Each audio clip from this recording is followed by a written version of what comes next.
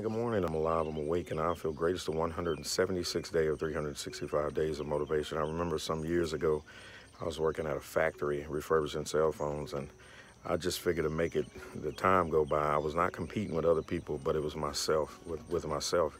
Each day I try to get a number higher than the other. So of course, those numbers attract the attention of management, and they figure you're doing the work of 2-3 people. So whenever they needed someone to do overtime, my name, this other young lady's name would come up, and I was so sore about it one day. I thought we were being picked on.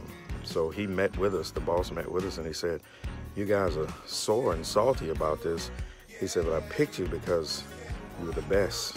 So maybe consider this. Maybe people picked you because you are the best, not because they're hating."